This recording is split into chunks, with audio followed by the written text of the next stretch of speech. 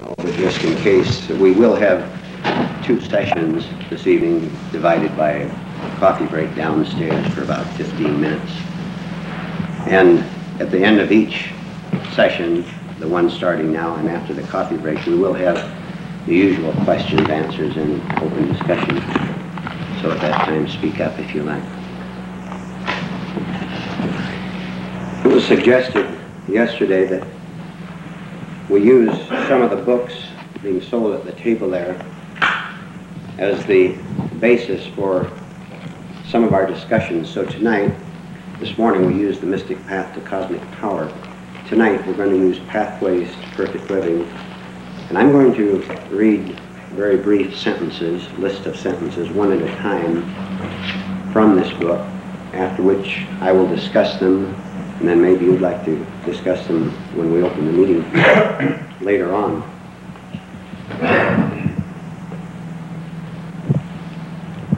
In your thinking on these things, on the inner life, on human relations, on esoteric truths, always try to reduce a thought which you understand either dimly or clearly. Reduce it in your own mind to a single, clear, concise, factual statement. Make that a practice. You'll find that it does several very good things for you. For one thing, it will make the fact clearer, because then words have no opportunity to lead you away from the principal point which you want to make. As a work project, if you're going to continue to work on this after these classes, when these classes end, and I hope you do, because this is just the bare beginning. On Thursday, when there are no more classes, for tonight, you take a slip of paper, sheet of paper, and mark it 1, 2, 3, 4, and then don't make an attempt to think hard at all, or you'll defeat the purpose of this practical project I'm talking about. Just sit in front of the piece of paper, try to get alone if you can, and shut off the radio, TV, and reflect a little bit about all these things we've talked about, which are the great truths of the ages. There is nothing more important to your personal life than these things we're talking about. And I think you sense this. So you sit down with a relaxed mind, take paper and pencil, and the first thought that comes into your mind, write it down in a single short sentence, perhaps not more than 10 words. There's no exact rule on it. And then after you write it once, you look at it again and see if you can cut out a word, or maybe substitute a word that will make it clearer in your mind.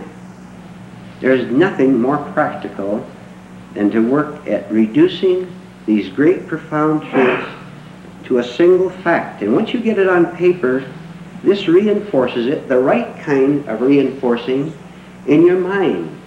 And while you're reaching for the can of Libby's peaches down at the market, all of a sudden it will strike you. This is when you're working, when you're reaching for the can of peaches in the market, or hanging up the dish towel. See, we're working at this 24 hours a day while working at other things.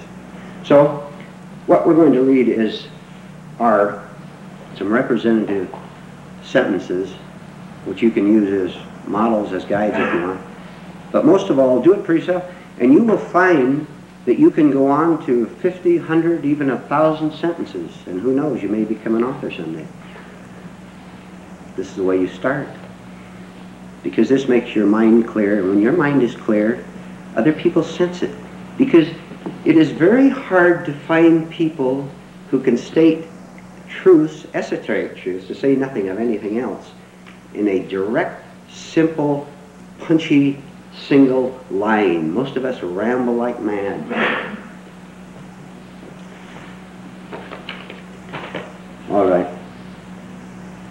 There is a secret place in you that does not feel heartache.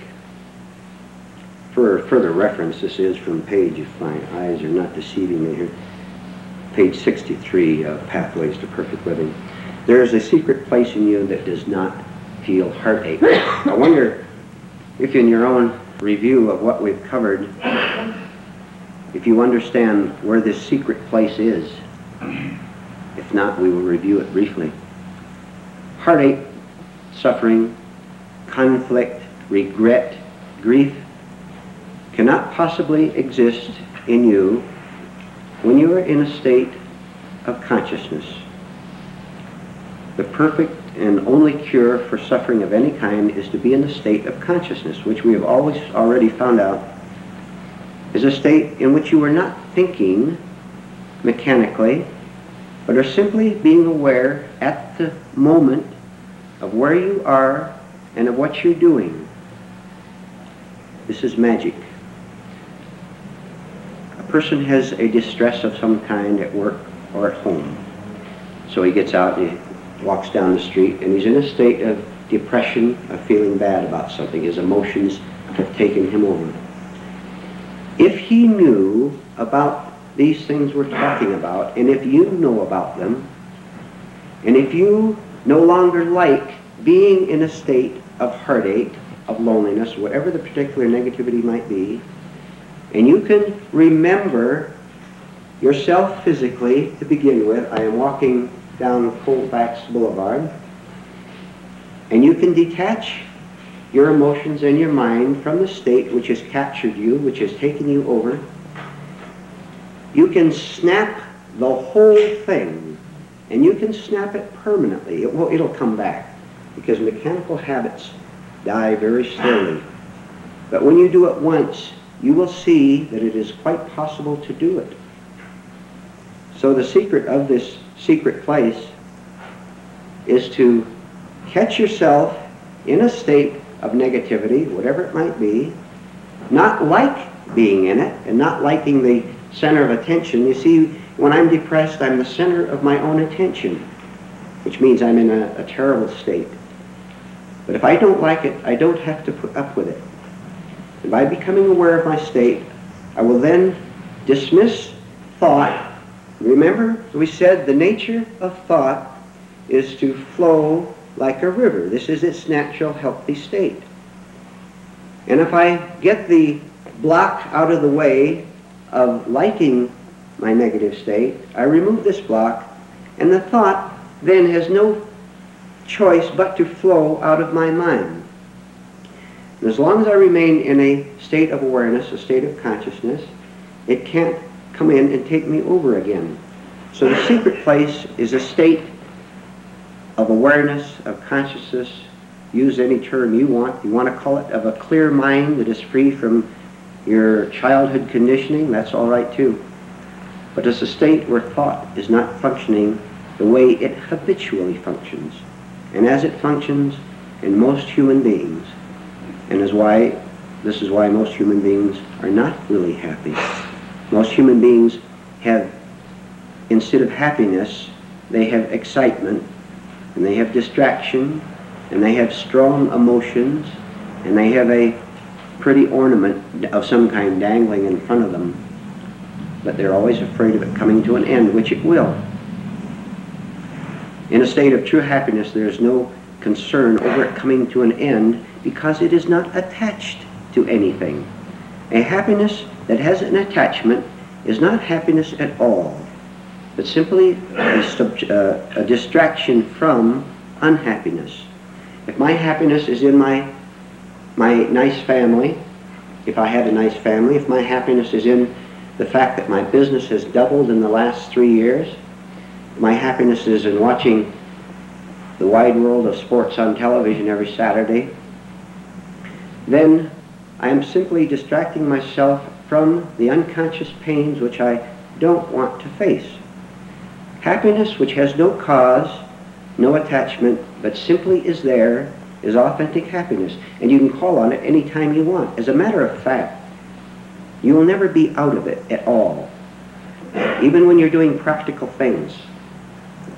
If you're washing the dishes, and maybe when you were a girl or a boy, you were forced to wash dishes when you'd rather be out playing, you may have had some kind of a secret dislike of washing the dishes. So this is a good place to work. While you're doing them, see if you're anxious to get them done because you'd rather be doing something else. Then you'll be able to, of all things, wash dishes consciously, and you won't have any resentment against them at all.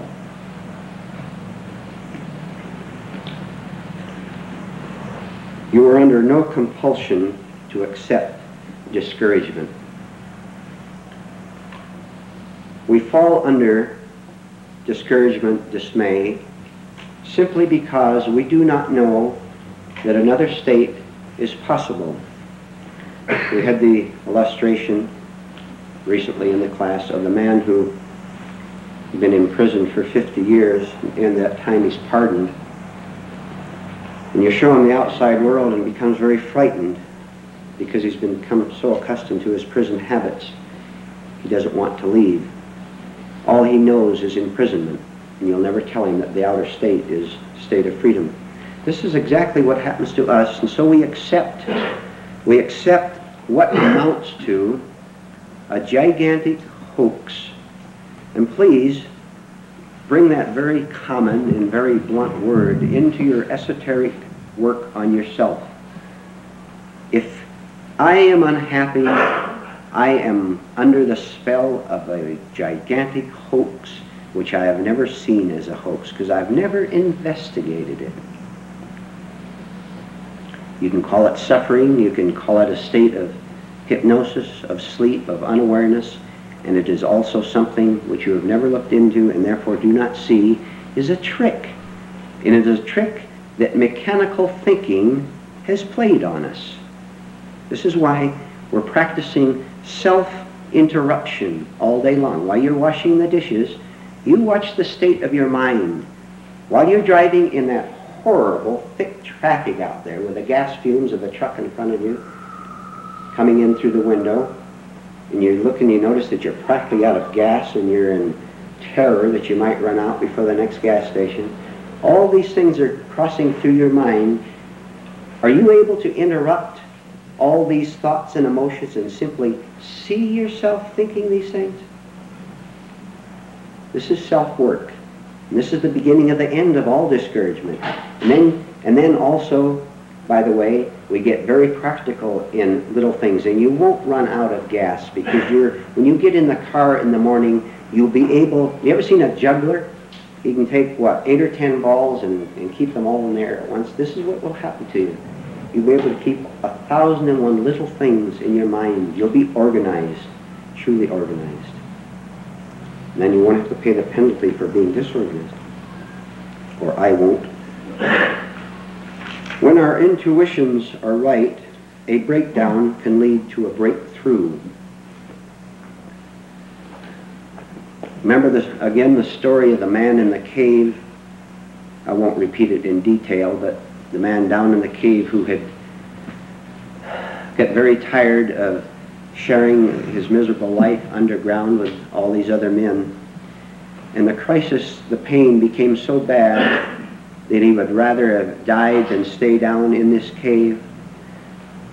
The 23 other men permitted the crisis, which was unconscious by the way, to keep them in a frozen, hardened state.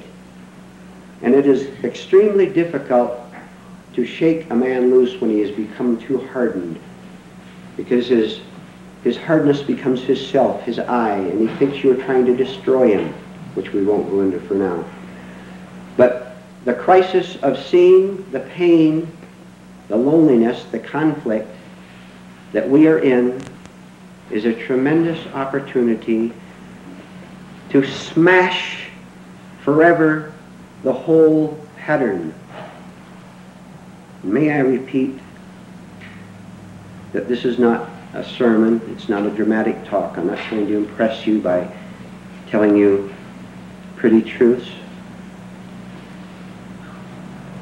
Things we're talking about are things which you can experience for yourself if you want them. If you don't like the kind of a life that you now have, you can change the life that you have. And it will be something that you cannot possibly imagine right now as you're sitting here, because True self-transformation is never based on imagination. It's never based on the old. It is based on the absence of the old. And when the old goes, you have nothing more to do. But you have much to do, and I have much to do, to make the old go away by not liking it anymore. This is positive doubt. This is positive questioning. The desire to get out of the trap is an extremely positive emotion. The desire to blame others for being in the trap is an extremely negative emotion. Of course society did it to us. Of course it did. We're not concerned with that. We're concerned with getting out, not with finding someone to blame. You need never give the slightest thought as to whether or not you appear successful to others. What a dreadful burden it is to want to make a good impression on other people.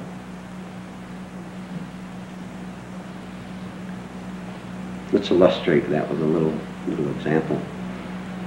There was a young man who was given a very trim and very lightweight boat, very nice boat going out on the lake. And a young man, 20, 21 maybe. And so he went out on the boat and had a good time with it, sailing around, enjoying the water. And one day he pulled into the little port there and he met some people. They saw him with a boat and they saw it and they made a suggestion to him. They said, "That's a very nice boat, but it's awfully plain looking. May we sell you some nice pretty ornaments for it?" And being a young man and not thinking too clearly yet, he agreed to buy some of the ornaments, which turned out to be very heavy sort of things to hang over the cabin door and all over the place. So he bought the ornaments, put it all over the boat. He took it out again. And this time he found that the boat didn't handle quite so well as before, especially when a little storm came up. It didn't respond, the rudder didn't respond. And he felt that he lost control of the boat a little bit, which he had indeed because of the weights, which now made the boat lopsided as well as heavy in itself. So going back to port once more, he met another group of people. You're following this, aren't you? He met another group of people who had some furniture to sell. Salesmen, see? Psychic salesmen. And so they sold him a bill of goods in the form of a lot of furniture, which he didn't need for the boat at all. But they wanted to profit from selling the furniture. So again, being young and not thinking very clearly, he bought the load of furniture. Now his boat is really cumbersome and heavy, so he takes it out. And in even the slightest wind or storm, it falls all over the lake and he loses control of it practically to disaster. But he's still not thinking clearly. But one time a storm comes up that is pretty near disastrous and he almost capsizes. This shock of almost going overboard and down with his boat finally clears his mind, and as fast as he can get into harbor, he throws off the ornaments and the heavy cumbersome furniture and goes out back and says naturally as it did before. I think you see the illustration of how society piles all these unnecessary things on us, which, because we just do not know, we accept as necessary, and then we wonder why our lives don't go as smoothly as they might have, or as they could have. Then we get smart. What we're doing here tonight is throwing overboard all the junk, all the pretty ornaments, one of them being the need to impress other people. Do you understand from what we have covered so far why we try to impress other people? It is because we think that we possess a self which needs affirmation from other people. And have you ever noticed that there's no end to it? Maybe we please someone, maybe we even marry someone, maybe the impression went that far. But even that doesn't do a thing for us, because now we have to keep seeking it out, and there's no end to it, and it keeps us very tired. When we see, through a very deep understanding of all this, that what we are trying to build is an illusory entity, a false sense of self, this completely ends the need to impress other people in any way at all, which does not mean that we go to the opposite and say, I don't care what you think of me, because that's just the same thing in another disguise. That's just a defense. But we are truly free of other people and in authentic happiness. And this is naturalness, this is simplicity.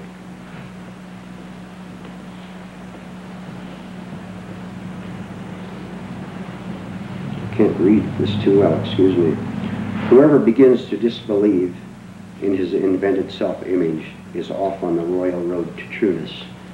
Whoever begins to disbelieve in his invented self-image is off on the royal road to trueness.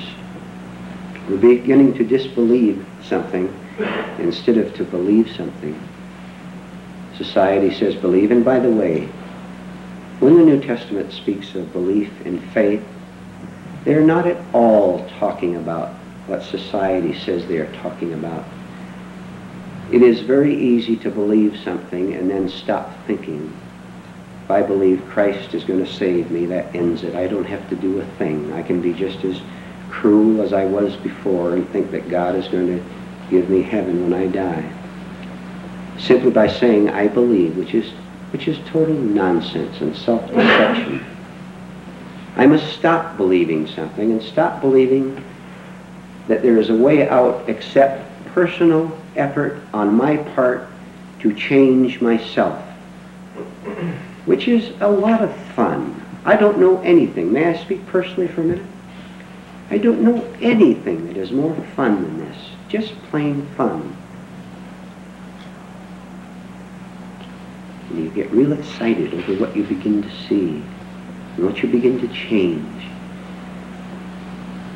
And you draw a deep breath of relief about every other day because one little brick has fallen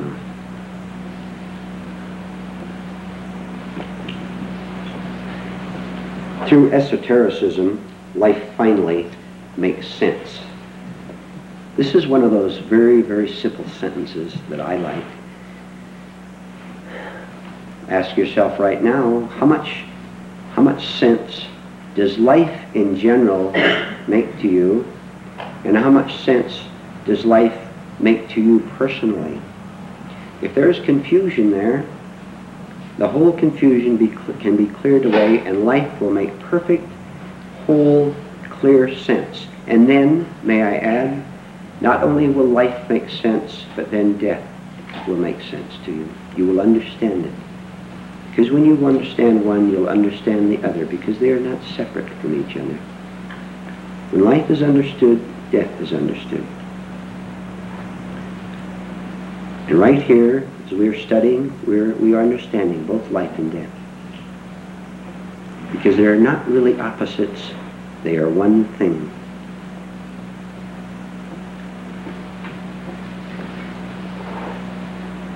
We'll take a couple more.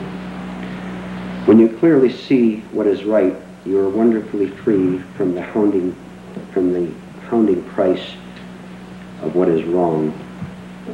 Very obviously, if I know that certain kind of food is better for me than another, I take the one that is right and leave the inferior behind. Anything you give up in order to find the inner kingdom will be as nothing to you once you enter. This brings in the question of values. How reluctant we are to drop what we call valuable in our life. Because as someone, I believe it was someone in this room, stated, we're fearful of giving up all these images, all these false ideas, all these artificial actions, because we're afraid there is nothing beyond it. Do you see where the mistake is? Let's find out. I am living in a certain mental, emotional, physical, social pattern, domestic pattern, business pattern. This is what I know. This is familiar to me. I feel comfortable with it. Even if it makes me uncomfortable, I feel comfortable with it. Because without it, there would be a gap.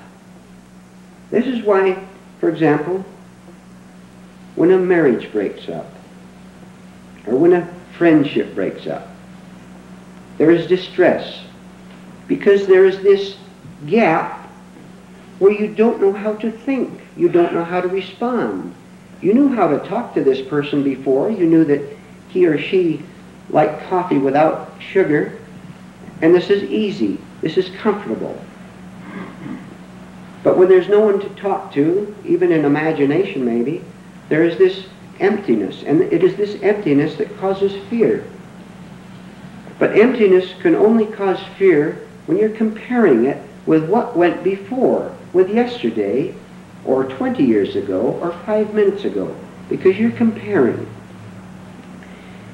If, when you are in any kind of a crisis, and you do not compare your state with what you had 5 minutes or 30 years ago, you cannot possibly be afraid, because you are no longer in the area of thought, of conditioned thought, of fixed thought, of mechanical thought.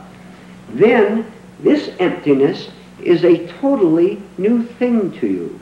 It is a state of simple seeing, of being in the present without any reference to that husband or wife or girlfriend or boyfriend whom you had a lot of fun with at times, even though there were rough times too, but that's part of it, you say. And so where there's no comparison, there is emptiness, and this emptiness, when lived in fully, without resistance, is consciousness, which in turn is freedom. And there cannot be pain, any pain whatsoever, in the present moment. Only as thought continues to run mechanically and take it over. This is so profound.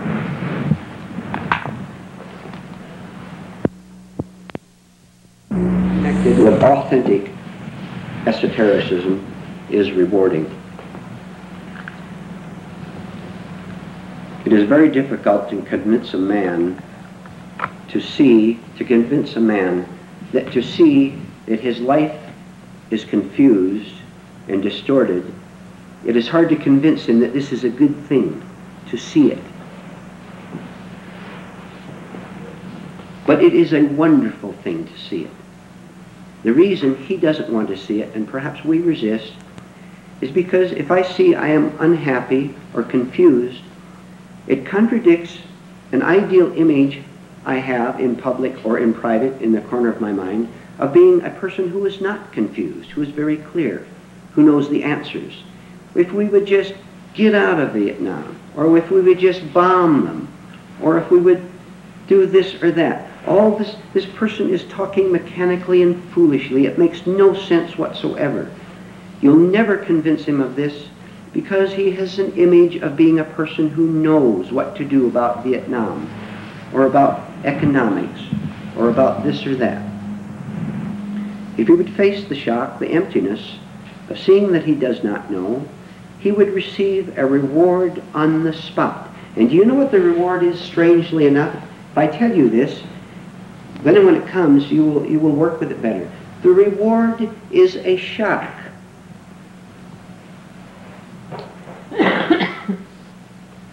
I've been living in dreamland all my life, of being a person who understands things pretty well. Not a genius, but I understand things pretty well. My wife looks up to me, and I speak at the club, at the church sometime, and I have this beautiful image of being a man who knows what he's talking about. Then all of a sudden some crisis comes along. My wife or husband leaves me, some crisis, any kind, help, you name it. This is a shock, and this shock is trying to tell me that I was not the confident, free, easygoing person which I tried to make you and myself think I was. If I will bear the shock, remember as we said this morning that the path to heaven goes straight through hell.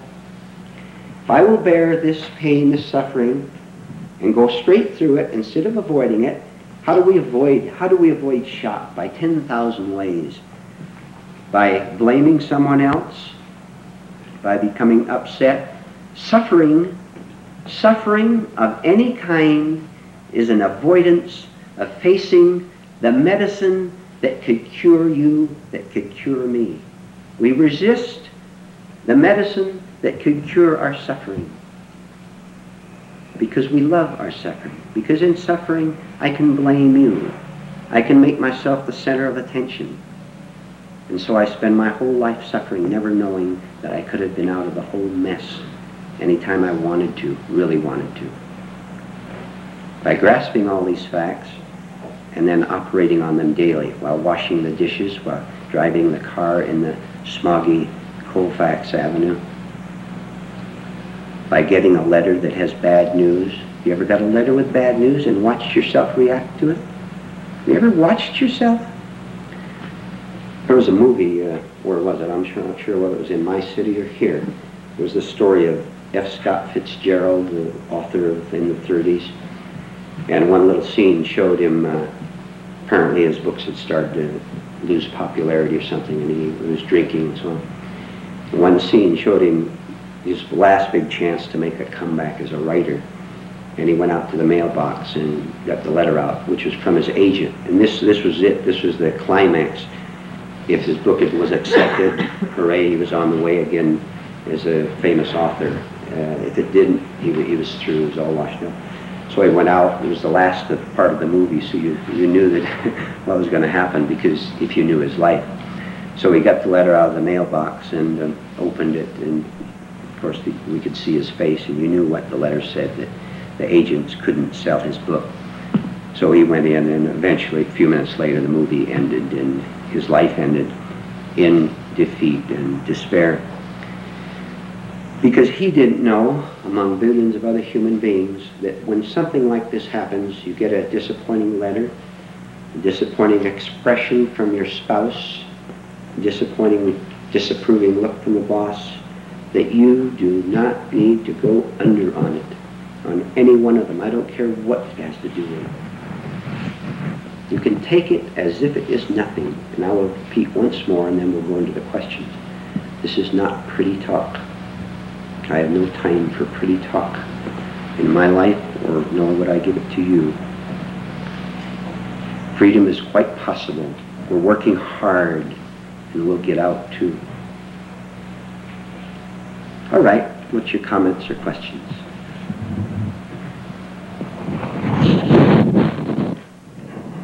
Yes. Well, it's quite different. You're accepting it, but you still can't get the handle on yourself.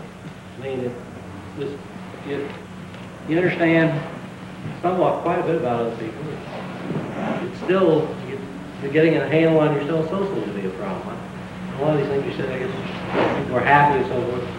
You've gotten so far, a certain part down the road, it doesn't look like you're there. I don't know. How do you get the rest of the way? If I may repeat your question, are you saying that even if you do work and nothing changes, what do you do in a case like that? Well, it does change. There's quite a bit of change in that already, tremendous amount. But now it's getting hard to see how the rest of the change comes out. Well, two comments. One of the greatest friends you have in the esoteric word is that beautiful, beautiful word, persistence. You persist in spite of everything. Now I'll tell you I'll tell you a little thing that happens when you start to work. May I repeat illustration, perhaps for the third time? The man is asleep in the canoe in the river going down to the waterfall. He's asleep in the canoe. He has no problems, nothing disturbs him. He's living in a beautiful dream. He's asleep, as humanity is. You're standing on the bank and you see him drifting toward the waterfall, so you yell and throw some rocks and you wake him up. He gets up and he sees, for heaven's sakes, the waterfall ahead of him a half a mile. He had no resistance, no challenges whatsoever before, did he? He was living in dreamland, heading right for the waterfall. Now, my heaven's sake, This is terrible. He grabs a paddle and he paddles like mad. Look at the fight he has now. But he is fighting for his life, and he's not just drifting down there. When you start to work, the devil starts to work. He didn't have to do anything before he had you. This is right. You're arousing tremendous resistance when you start to awake. But if you're aware of this, you can slip by it without falling under. This is just another trick to make you discouraged. So I'll tell you how hard you are working. The degree you are working is the degree to which you are in distress and conflict. You must keep yourself in conflict. You must keep yourself distressed. You must keep yourself uncomfortable. When you get comfortable, you're not working. You're asleep. Then there does come a time where at a certain point you have begun to die, because you begin to understand. Die to falsehood, you understand to illusion. Then the struggle at a point, and don't you dare imagine this point, because this will be a trick played on you. When you get to a certain point, authentic relaxation, authentic contentment begins to enter. Then that begins to build more and more, and that continues forever. Take those 2 points and think those over. The most important one being the plain old word, persistence, and may I add, an intense self-honesty.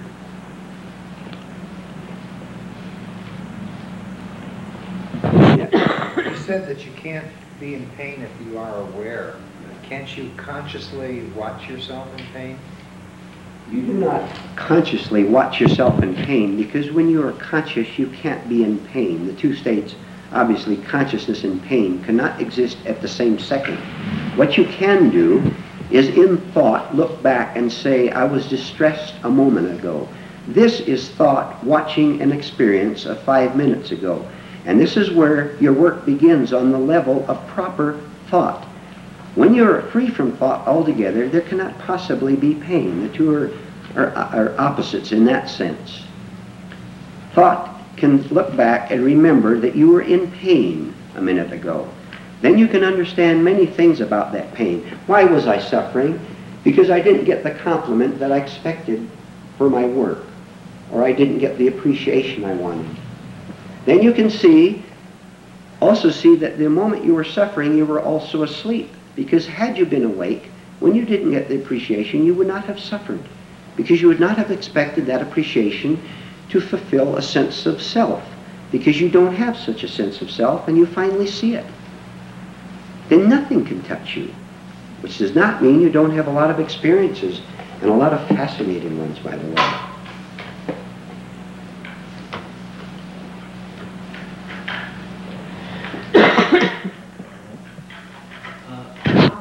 Could you give a little more on how life and death are the same?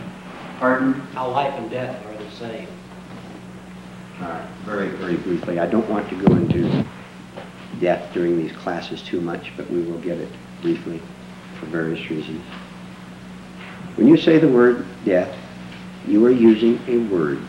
Correct so far? When you use the word life, you are using a word that human beings have agreed that if you put your lips in a certain way, like this, it comes out life, and you put your lips in another way, it comes out the word death. These are words. And words do not include the whole.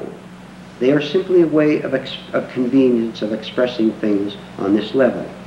So the first step is to get words out of the way. Because when you use any word, we tend, and all human beings not only tend, but do, identify with one side. You remember we have covered this many times, that a person takes a side in life, and a free man never takes a side. People say, oh, you've got to be committed in life. You don't have any backbone. See, this is because they don't understand that they are trapped by taking a side in order to feel alive by fighting the opposite side. So we identify with life, and more specifically, we identify with what we call a self in this life. And that is the beginning of fear of death. Because when you take any side, you fear the opposite. Take any example you want. I am Frenchman and you are a Nazi. I am afraid of you because you're a Nazi. Take all social divisions and you'll see, to one degree or other, opposing political parties. You become afraid, perhaps not too much in a democracy, of the opposite political party. Or you become afraid of anything that opposes the position you have, that gives you an idea of who you are. So by identifying with life, we become afraid of death. If you did not identify with life, then the fear of death could not exist. And this happens when you die while you're still alive. You can die while you're still alive, which is what we're really doing here. We're dying to what? To falsehood, false ideas about who we are. Then if you die now, death has nothing more to take from you, which it never did anyway, by the way, but we thought so. So I can now stop frantically trying to ensure the continuance of my name, because I see that it was something that if you spell it with letters, it comes out a certain way on a piece of paper, or you say it, you hold your mouth in a certain way. It's nothing more than that. Because I do not take my label as myself, which it never was anyway. So I no longer have that, so I no longer need to hold on to it, which does not mean that I cease to exist in my present physical sense, in my cosmic sense. We're here. You mentioned just a few minutes ago, but have you ever watched yourself react to bad news? Yes. Well, you're really not watching yourself react. You're remembering. Very good. Very good. Very good. That clears up your... Yes, I'm sorry. Very good. You're remembering what happened a moment ago. This is why Gurdjieff taught, remember yourself. Yes? Would you explain the third way of thinking? We just did a minute ago, but we'll expand it. Let's see if we can get a good example. I try to use as many as possible, and sometimes you run out of them. All right, you belong to one country. You're an Algerian, and I'm a Moroccan. At least we get out of Europe. I identify myself as an Algerian. This is one way of thinking, one identity I've given myself. You identify yourself as a Moroccan. This is an opposite to me. This is a second way of thinking. They're opposites now. Now we fight each other and put borders up and have wars and all that. Because if I'm an Algerian, but I don't know I'm an Algerian until I create you as a Moroccan. Because I can't fight nothing. I have to find someone to fight. I have to fight an enemy. If I call myself an Algerian, I have to create a Moroccan to have someone to fight. And by this fighting, I think that I exist, never seeing the whole thing as an illusion to hang on to my false identity as an Algerian. So far, okay? Third way of thinking is where you have no identity at all as either an Algerian or a Moroccan, and which is not on the level of thought at all, but on the level of consciousness of a clear mind, where there are no labels and therefore no opposites. This is why I said the other night, if you want to completely vanish every single enemy without exception, just do this work and learn to think in a proper, clear way, which is either in practical thought for everyday use or in a state of clear consciousness, of awareness. There are no enemies in awareness because God has no enemies at all. The devil is not God's enemy at all. God does not have an opposite. False gods have an opposite. Human authorities have an opposite. Human representatives of, quote, God have an opposite. And his opposite is another human authority. The third way of thinking is simply to think clearly and consciously, yes.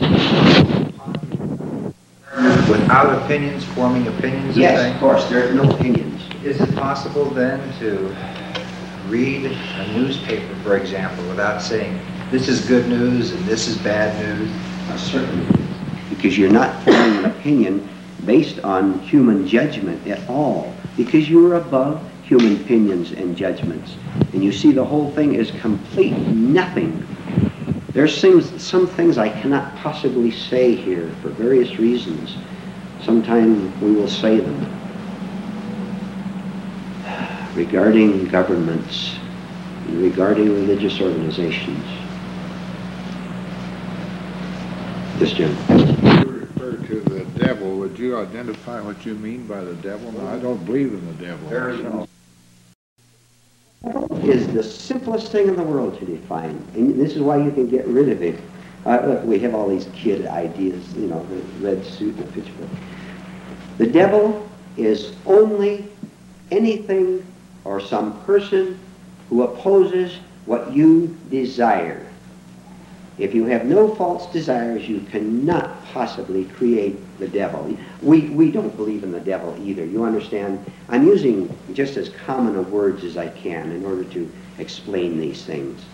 The devil is simply someone who opposes what you want. If you didn't want it wouldn't exist. I want to be a millionaire. The devil is anyone who opposes, who stands in my way. The buyer who won't buy $10,000 worth of my goods because the competitor is a little cheaper. He becomes the devil who stands in the way of my $1 million. Bad health. One day I have sickness to last. This is the devil that stands in the way. If I don't want $1 million, because I've seen other things, by the way, then I have no opposition to getting $1 million.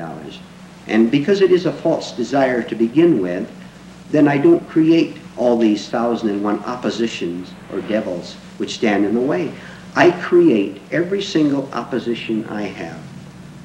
There are no exceptions. You never create any problem for me. You cannot possibly. You can't create any problem for me. I cannot create any for you. I create it, my own problem, because there's something functioning wrongly in me.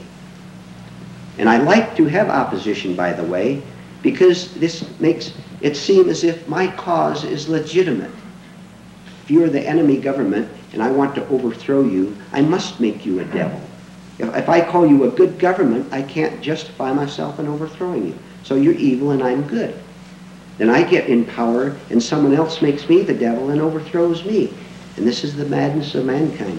One more, then I think we better go downstairs. Yes. In the selection of words, might it not be wise to think that words are little bodies, and every word, every body has a soul, and if we can get the soul of that word, then we come to complete understanding? I'm not quite following clearly, but if you mean that certain words can represent certain truths, maybe? I think they do. It's a matter of language. Yes. And if we can get the soul of this word, then I think we are coming to an understanding that is beneficial to all. Maybe if you mean this, and that is very good. Perhaps if I understand the word freedom correctly, to understand that the word freedom means freedom from my false self, from my own illusions, then the word freedom becomes quite a beautiful guidepost. Perhaps that's what you mean. I don't know. Did you want to comment further? Not necessarily. No, I know that words and depending on what part of the world you're from, different words mean different things. That's true. Which is why if we can drop certain words, then we will not mechanically react to their meaning and therefore will not be influenced by them. Consciousness is not on the word level, on the verbal level at all. Words are on the level of thought. Consciousness does not have words, and therefore it is not divisive as words are. Wherever you have yes, you must have no. Wherever you have up, you must have down. I think we better go downstairs for now.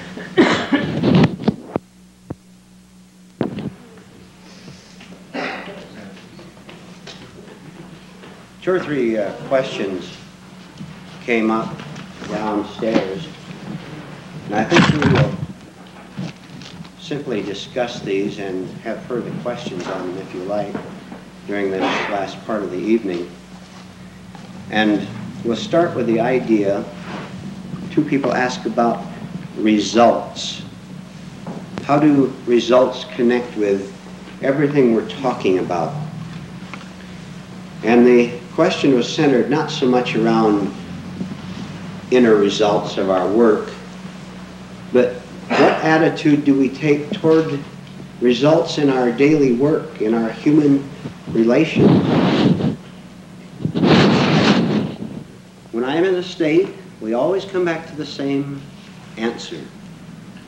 When I am in a healthy-minded state, and I am selling groceries for a living, or I'm in relation with a member of my family or several members of my family, and something happens, whatever happens, unless I am using this event in an attempt to affirm a false sense of existence, or rather to rephrase it, if I am not using the results of this to affirm me, I see this result, whether society has labeled it as good or bad, I see this result even when it affects me quite personally, perhaps financially. I wanted to make the sale of a carload of shoes, and it means a large commission to me to make this sale. Now, what happens to me if I make the sale? First of all, let's say I make it. I become elated, do I not? Not necessarily, no. Go ahead. I don't think you would necessarily. Yes. Generally speaking, a person would become elated by making a sale and making a large commission.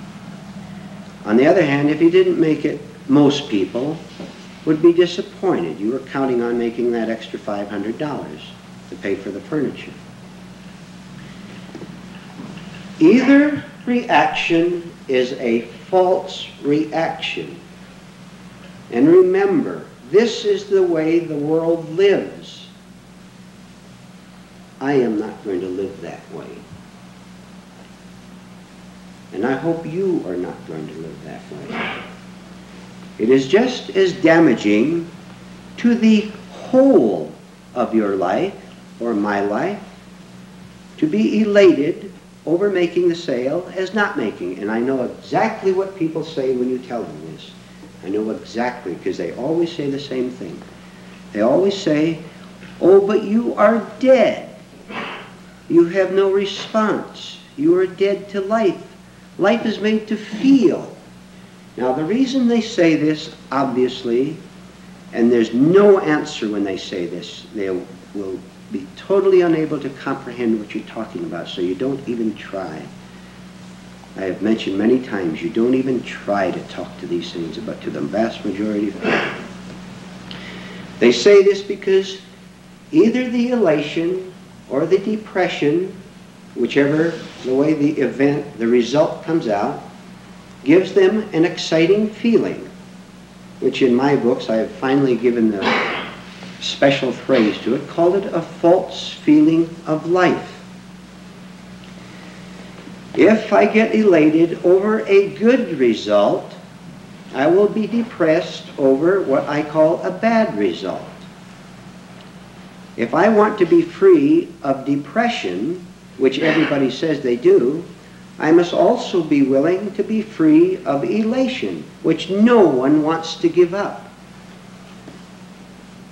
A no from life is telling me, trying to tell me, a very important thing about myself, which is that I am living from a completely false system of thought. But I resist this no, because I'm afraid to take its answer as final and as true, which it is. Which, by the way, is why no is the greatest teacher on earth to those who want to wake up. You'll never learn from yes.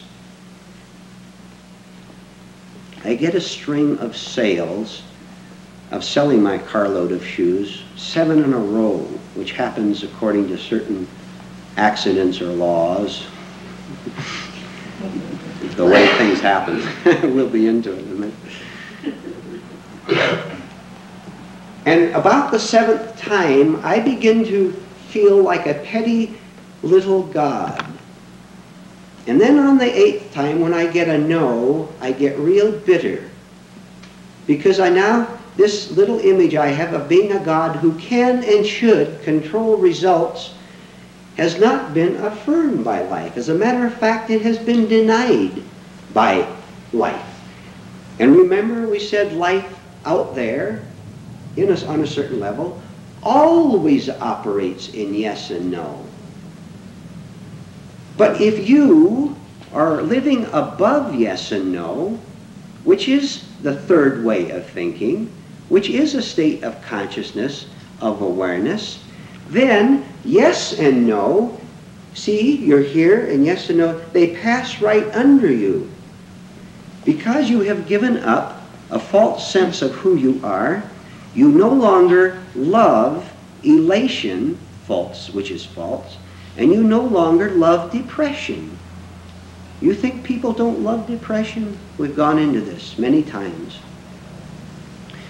This is false use of emotions. Now to answer the question, but you, sir, are not involved in life. You're living in some airy atmosphere, and you're not living in a practical, down-to-earth, dog-eat-dog world, which it is. I certainly am not, and I have no intention of ever doing so.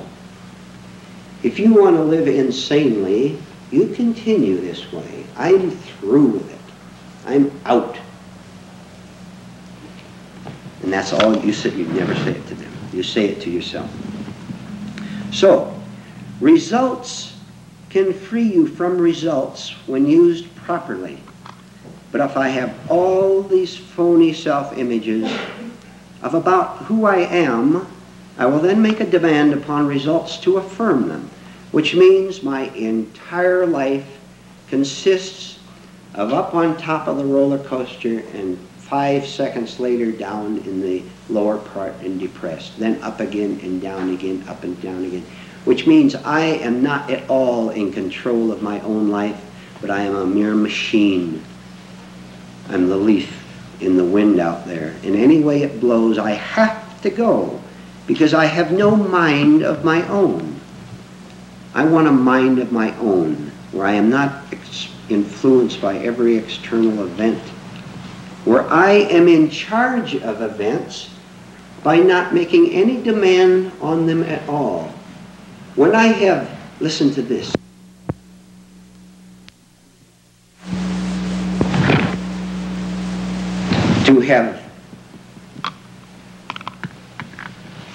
to have no power at all is to be completely powerful.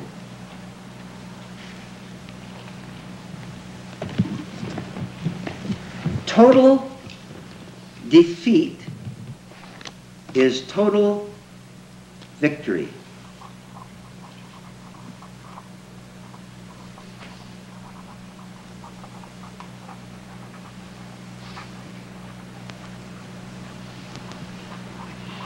Do you understand? Is there someone who, well, this is the open session now. We're going to continue until 9:30 or so. Is there someone here who would like to comment on that? Please, this is important. I would like to have talked about. Pardon? I'd like to have it discussed. Discuss a little more? Go ahead. Well, aren't you saying you actually transcend these conditions? Very good. And Transcend. so, yeah. Very good. Very good. Well, let's say you have to sell shoes to make a living. Okay, Vernon. Well, what should be your attitude about selling it? I mean, you're trying to at least make enough food maybe to feed the family or something. I mean, Why do you have any attitude at all? Why don't you just sell your shoes? you gotta have an attitude of some part, don't you? If I'm selling a good pair of shoes, what attitude do I need? You as a customer, you come in, I show you the shoes, and on this level we have a simple, direct, this level transaction. There's no problem involved unless there's something wrong with me or with the customer. How incredibly few things can be done in this world, be done and be done with it. Why don't you just sell shoes and be done with it? Why don't you just wash the dishes and be done with it? And instead of being emotionally involved in it. unconsciously, or whatever it might be. Well, there are certain sales where you have to create a need and then sell. Well, that's on the level of everyday salesmanship, perhaps, which we have nothing to do with here. Well, I'm just thinking you'd have to have an attitude on that, though. You'd have to have... Well, explain maybe a little more what you mean. Well, it's not just as simple as coming in, you know, when a customer wants something. You have to kind of, again, create the need for them. So I would think that you would, you know, you would have to get involved in this sort of thing. Well, if a customer, why can't you just give a... It isn't just take it and leave it, I guess, is what I'm trying to say, as far as the customer is concerned. Look, the customer comes in, he asks me for a pair of 9, 10 shoes. We have a simple transaction. Maybe the size isn't right. I go back and get another. What I'm trying to say is, can't we simply operate on the basis of facts, of simple practical thinking, without getting unnecessarily involved? For example, getting upset if the shoe isn't right or the price went up $2 or something like that. Go ahead. Need selling is really the same as any selling.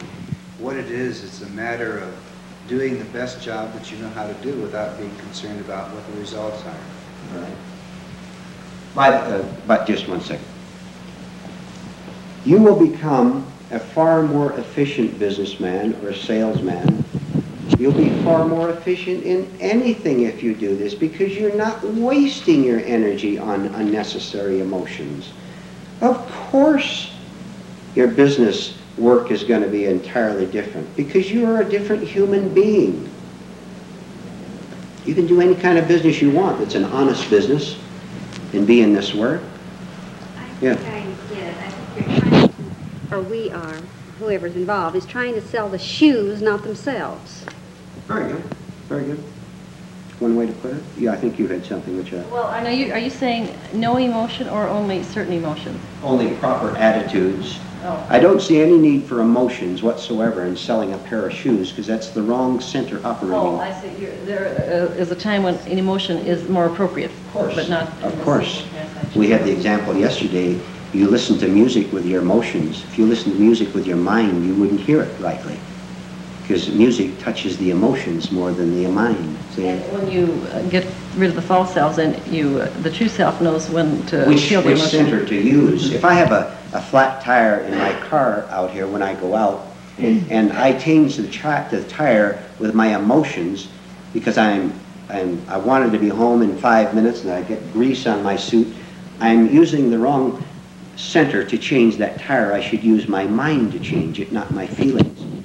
Try to separate the two and see if you're doing the work you're doing with the proper center.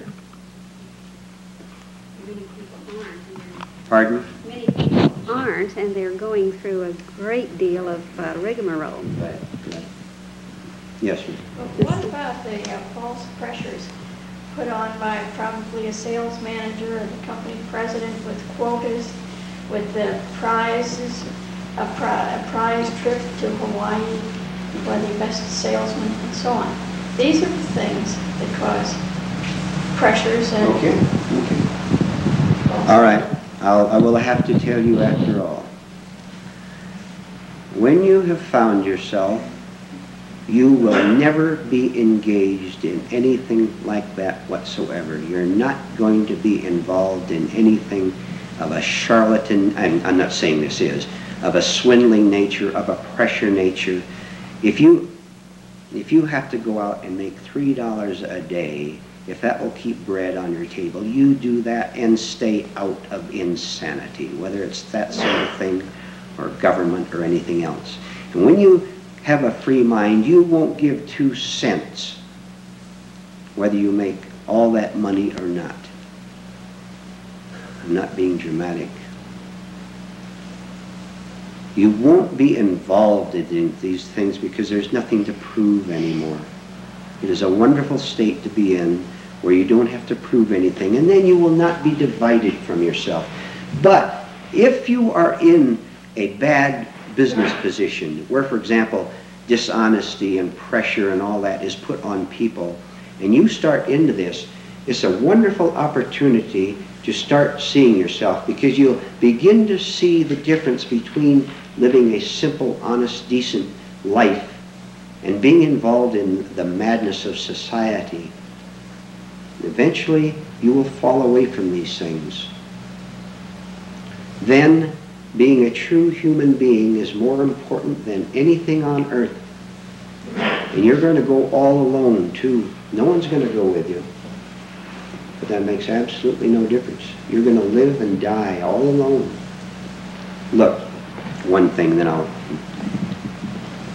It is your life, and don't you forget that. It's not your husband's life. It's not your wife's life. It's not your government's life. It's not your family's life. It's your life. Don't you forget it. Is enthusiasm over what you're doing wasting energy? Not if you're whole. If you're one, you can sell shoes with great enthusiasm and a great deal of pleasure, a great deal of fun. Whatever you do is fun. I tell you, apply this to your business life. Go ahead. And you see how much more fun you have instead of dragging your heels down at 8 in the morning and resenting everything you have to do. Because everything you do is fine because you are one with yourself. And you're not envious of the guy with the golf club walking by and he's playing golf and you have to sell shoes. He's using that for an escape to begin with. You don't have to escape. You can sell shoes and be in perfect happiness. If you don't think so, you try it.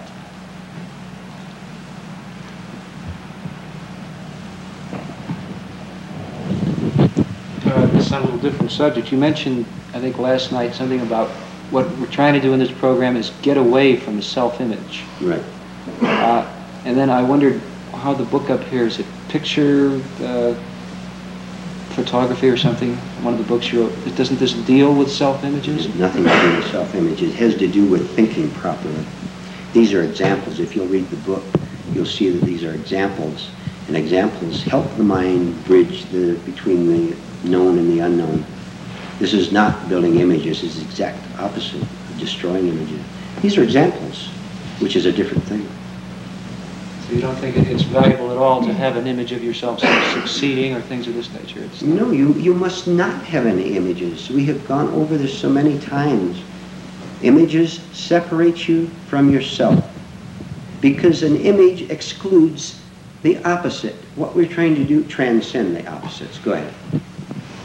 I insist on using my words. That was a good one. Now, as far as children go, they have an image. Now, a kid couldn't work this, could they? So, in a case like this, and put myself on a child level, maybe I have to go from a bad image to a good image before I can go to a no image? Could this possibly be a step? No. You must, again, you must not say there are good images. See? Yeah, back up again. There are no good images and bad images. They're all bad images. Well, on certain levels of thinking, there are good and bad images, aren't there, though? Well, could we cut the word out images altogether and say, in connection with children, why can't you simply tell a child that it is proper to pick up your toys after you drop them, train them without any I don't see why images have to be brought in it. They're going to have enough. They're brought in whether you want it or not, because any subconscious condition that a person has, this is an image. We know so they're there. We know that. There's no way you can stop anyone from developing these pictures they have of themselves. You'll never do it. What we can do is start to get into their minds that there's a way to live without images. A man who has an image of being good is a very evil man. There's no evil. There's no good. Well, there is for him because he's created, you see. He's not above it yet. He causes all kind of troubles in the world. You see, it's an evil for kids 18-year-old to have their arms blown off in some form. That is evil, is it not? Is it evil to cause people suffering? This evil would stop if men understood, if they were above it. But they're not above it. So it's perfectly proper to use the word, but then we have to understand what we're talking about. Yes? Well, I don't know. If you didn't have suffering, it mean like you wouldn't have evil awakening. I mean, I don't know. If you're fat and happy, it's not normal to start searching. We have said many times that we use suffering, not love it. We use the very state to free us from the state, which is quite another thing from loving it. When I say love it, I mean it's got to People love it. People love their suffering. They love pain. I Pardon? suffered and I didn't love it. I disagree. I said I suffered and I didn't love it. All right, all right. We have to begin to unlove it. If there is such a word. Have you found that your energy and efficiency have increased as you have been in the process of losing these things? This happens automatically. You're not wasting it on all these other things. Remember we said even your income goes up. You want to talk about money. Because you stop spending your money on foolish things. You become, boy, you ladies here, you love me after saying this. This is true. Now, what I'm telling you, this I don't generally go into this, but you'll see. You'll be able to walk into a supermarket. You like bargains. You will be a hawk. You'll be able to, in a glance, tell the best price on beets from this can of beets. And this is right. I'm not exaggerating. Your mind will be fantastically sharp. You think this is impractical on that level, you stick with it.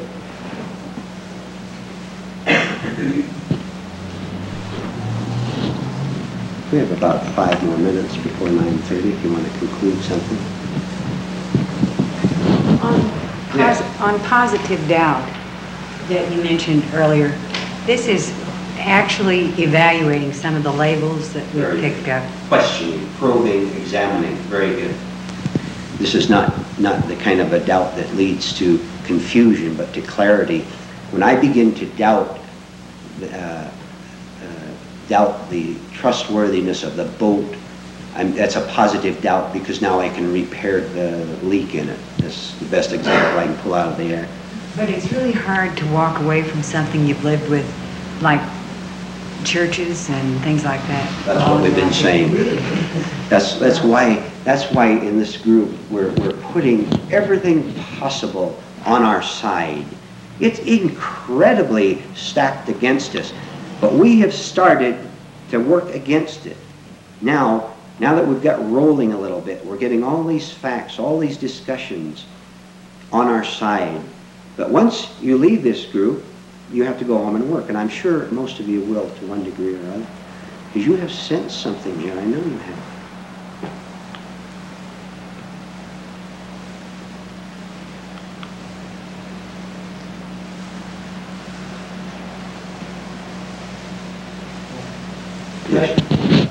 Just one question. I was reading Uspensky, and do you have to have a class to be able to develop these? I think he's saying in this kind of work that you have to be with a group or something. You have to find a school, I think they say. Yeah, a school. Do you really have to do that?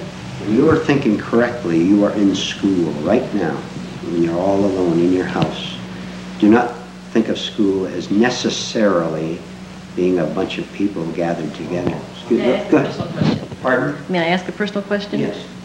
Where did you gain your knowledge? Is this intuitive insight, or did you do a lot of research? By doing everything we've been talking about. But I mean, how did you learn how to do these things? Hard work. I have no other answer except to do everything that we've talked about. I've never known an esoteric school in my life. I've never heard of one, and I don't intend to find one. Well, I tried it one Did you reach the time. conclusion to know how to work and to do these things? How did you reach the conclusions to know what to do? Well, a simple example, all right? Maybe you read a good book of some kind, and this book says you do a certain thing. You start to observe yourself in daily action, to see yourself as you are. And the book says, if you do that, you will be surprised to find that you're an entirely different kind of person that you thought you were. Okay, that's what it says. I'll try it out and see what happens. So I forget it for a month, and then I read it again 6 weeks later, and I say it says the same thing, and I forget about it because I'd rather watch television. But all the time something is nagging at me. See, I'm not happy, I'm not satisfied. So for the 9th time I read, if you observe yourself, you'll see that you're a different kind of person than you thought you were. Finally, I get just enough energy because I want enough to change that I start doing this, and I find out it's true. I'm in school.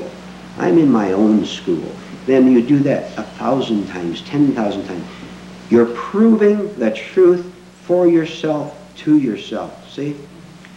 There is no other evidence than your own knowledge of what is right and what is wrong. This is how it works.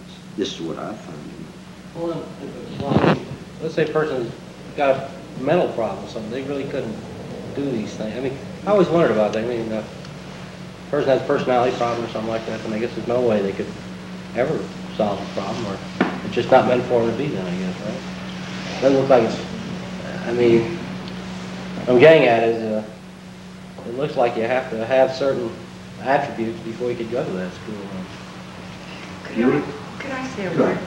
Earlier, you were talking about absolute powerlessness is all power. And I was thinking about in Alcoholics Anonymous, the first step to that program is a complete surrender to the fact that you are powerless. And in that is absolute recovery. And there isn't anything until you reach that state of defeat. Right. See, then we'll end. When I am totally humiliated by something, my wife leaves me, my business fails, anything. When I am totally humiliated, totally defeated, and remain in that, I have destroyed the idealistic image that there is something else. See, I've destroyed an image of success because remaining in this suffering, this is all there is. When there is just suffering, there is nothing but that. Therefore, I have no hope anymore. But I have to stay with this. And that destroys the opposites.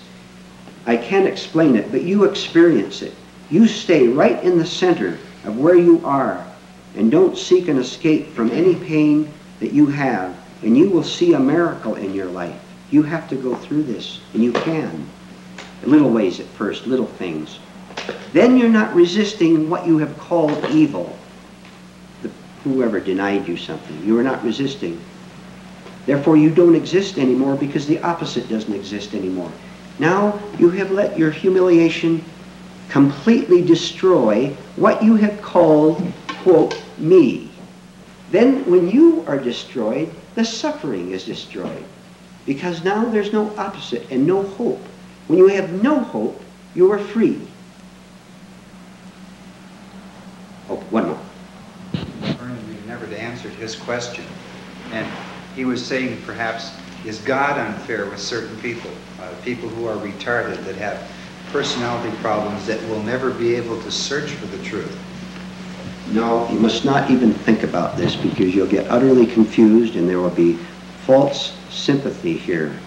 Obviously, people are not born free and equal. It is simply not a fact. People are not born free and equal. You work on yourself. May I conclude with one thing?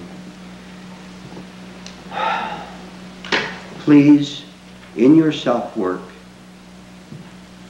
do not give your mind to astrology, to reincarnation, to telepathy, to questions and ideas which are of no profit to your immediate understanding. Because you'll never understand certain things because there is no understanding in them. To ask a question about astrology, for example, is completely false. It has no answers for you at all. And you're draining energy, and I would be draining my energy even to try to answer them if they did have an answer. Remember, and then we stop. People used to come to Buddha and ask him all kinds of questions. He absolutely refused to discuss them. Not because he was rude or something like that, but because there is absolute no profit in it, and to answer it is to further the illusion that you can find something outside of the main process of finding yourself. Then, all these other questions about reincarnation, about astrology and faith healing, the questions disappear instead of being answered. Beware of people who give you answers to these sort of things. Die to the question. Then you will know the answer, but it won't be on the level of yes and no. The question will disappear. It's 9:35. I think we'll quit.